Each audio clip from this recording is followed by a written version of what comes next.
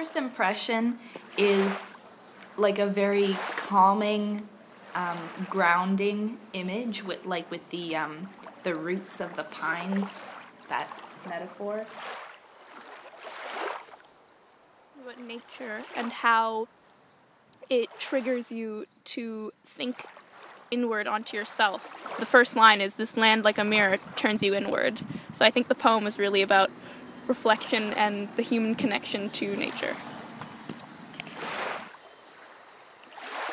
I think the poem is about an explorer and his mentality as he's exploring the forest, and he kind of has a bad attitude because he doesn't seem to want to appreciate beauty, maybe, because of the line, "Explorer, you tell yourself this is not what you came for."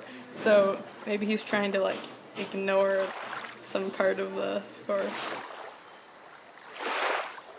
This poem is very much a product of the Canadian landscape, and it would be a different poem, for example, if Gwendolyn McEwen happened to live in the tropics.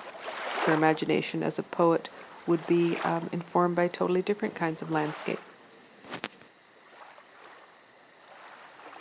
Landscape doesn't make you feel bigger when you're out there alone. It makes you feel smaller.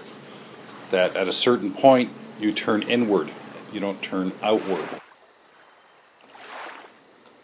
Certainly seems depressing and gloomy with kind of not a lot of hope. But maybe think of nature and how, you don't necessarily look for anything spiritual. It's just, when something dies, it decays, and that's that. And that's neither good nor bad. It just sort of is.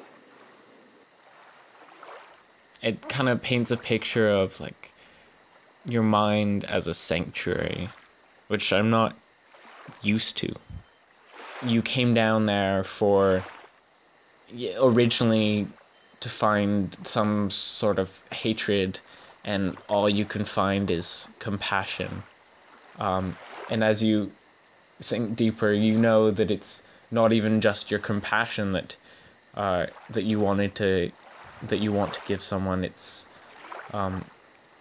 also your understanding.